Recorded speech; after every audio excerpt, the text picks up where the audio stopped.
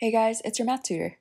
Today we're talking about how to find the arc length and sector area of circles in geometry. Let's go. We should first talk about what we mean when we say arc length. Here we have a circle, and you all know what a circumference is, right? It's the length of this outside perimeter of the circle, and you can calculate the full perimeter by using the formula 2 pi r, where r is the radius.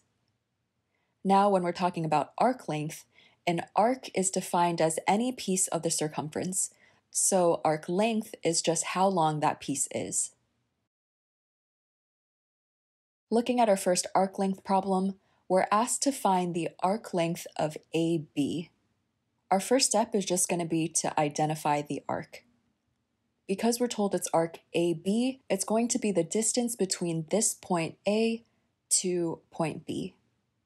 In our problem, we're also given that our radius, which is the distance from the center to the perimeter, is 6 meters, and this angle is 80 degrees. Our second step is to come up with an equation to solve for arc length, and there is a formula for arc length, which is this one here, but instead of just memorizing it, let's think through it because, let's be honest, there are too many formulas out there for us to memorize them all. When we look at arc length, we already talked about how it's just a piece of the circumference, right? Well, the length of the arc is proportional to how big or small this angle is. The bigger the angle, the bigger the arc length, and the smaller the angle, the smaller the arc length. And this is exactly how the formula works. It's just a proportion. To put it into an equation, we're trying to find the length of the arc. I'm just going to call it L. And this arc length is just a fraction of the total circumference, which is 2 pi r, where r is 6 meters.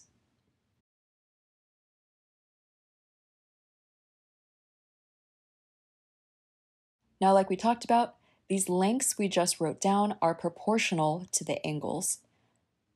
The angle for this arc is 80 degrees, and those 80 degrees are just a fraction of the total number of degrees in a circle, which is 360. If we look at the equation, it makes sense because if the angle of an arc is 360 degrees, then the arc length is just the full perimeter of the circle, which is 2 pi r. We're just using that proportion to find if the angle is only 80 degrees, what is the arc length? And yeah, we just came up with the arc length formula. In class, you might also see it written in terms of arc length, but it's the same formula, just rearranged. Okay, we have all of the numbers we need to solve for our arc length. So solving for L,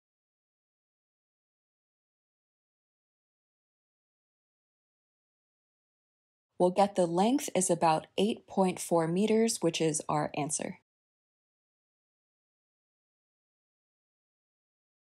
For our second problem, we're actually using the same circle, but now it's asking us to find the arc length of ATB, which is this longer arc length here. We can use the same idea and use proportions to come up with an equation. We're trying to find arc length L, which is just a piece of the total circumference 2 pi r, and the lengths are proportional to the angle measures. The angle of the arc we're looking at is 280 degrees. I got that by taking the total number of degrees in a circle, which is 360, and subtracting 80.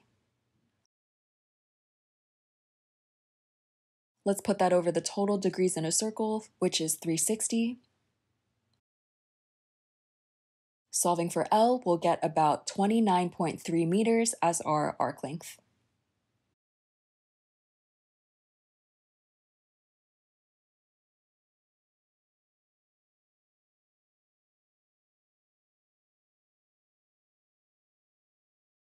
Let's do a final challenge problem for arc lengths before we get into sector areas.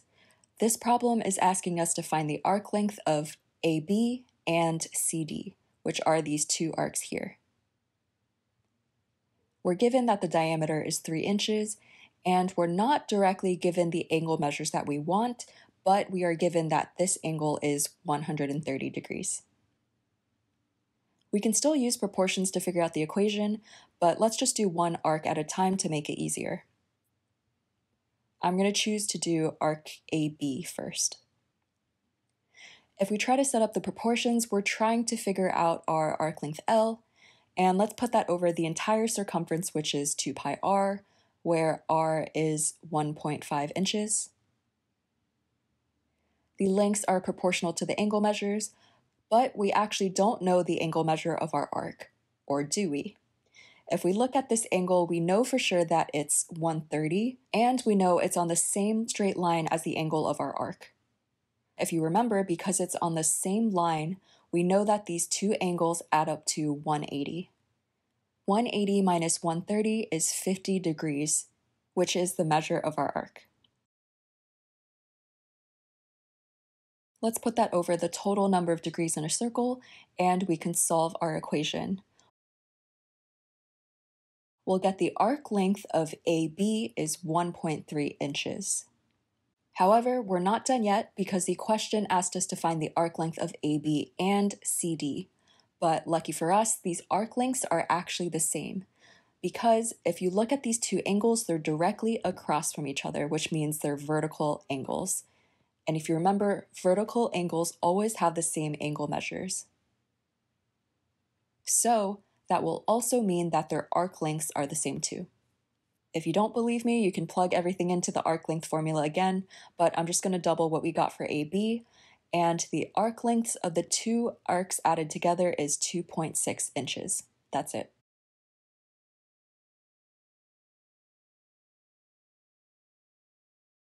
All right, moving on to sector areas. We still have the same circle we're working with, but now it's asking us to find the area of the shaded region. This region, this pie slice, is called the sector area. We can think about sector area the same way we thought about arc length, where arc length is just a piece of the total circumference. Sector area is just a piece of the total area. Looking at this problem, it's already done the first step for us, which is identifying the sector area. It's this slice shaded in bright orange. Now let's set up our equation. We can also set up the equation using proportions, just like how we did it for arc length. Because in the same way, the bigger the angle, the bigger the slice or sector area, and the smaller the angle, the smaller the slice. We're trying to find A, the area of the sector, and we can put it over the total area of the circle, which is defined as pi r squared, where r is 6 meters. This area is proportional to angle measure, and we know the angle we're working with is 80 degrees. Let's put that over the total number of degrees in a circle, which is 360. This makes sense if you think about it, because if the angle of the sector area was a full 360 degrees, the sector area would be the entire area of the circle, which is pi r squared. Now, if the angle were just 80 degrees, we want to figure out what the area of the slice would be. Let's solve for A, and we'll get 25.1 meters squared as our area. That's our answer.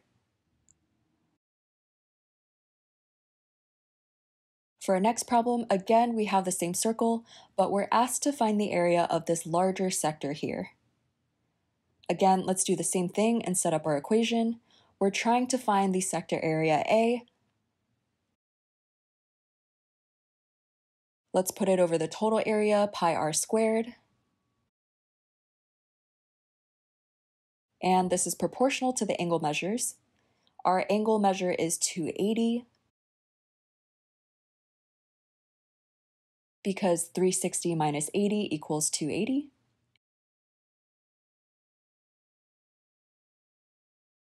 And let's put that over the total number of degrees, 360. Solving for area, we'll get about 88 meters squared for our answer.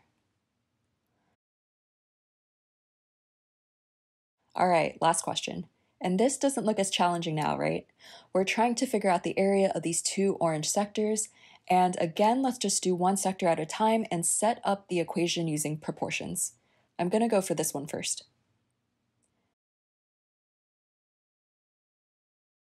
We're trying to find the area A, and let's put that over the total area of the circle, pi r squared, and in this case, r is 1.5. The area is proportional to the angle measure, and this problem doesn't directly tell us the angle measure of the sector, but because it's on the same line as this 130-degree angle, and we know two angles on the same line add up to 180, we know that this angle is equal to 50. Let's put that over the angle measure of a full circle, which is 360, and we'll solve for the area. We'll get the area of this sector is 1 inch squared. This is only one of the sectors, but it's pretty easy to figure out the rest.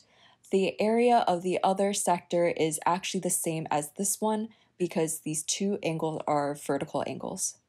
That means they're the same size, and again, if you don't believe me, you can set up the equation for this sector, but I'm just going to double the area that we got earlier, and this is our final answer, 2 inches squared. Alright, those were all of the problems I wanted to go over today.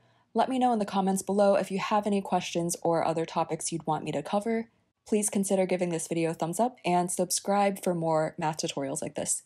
I'll see you guys in the next one.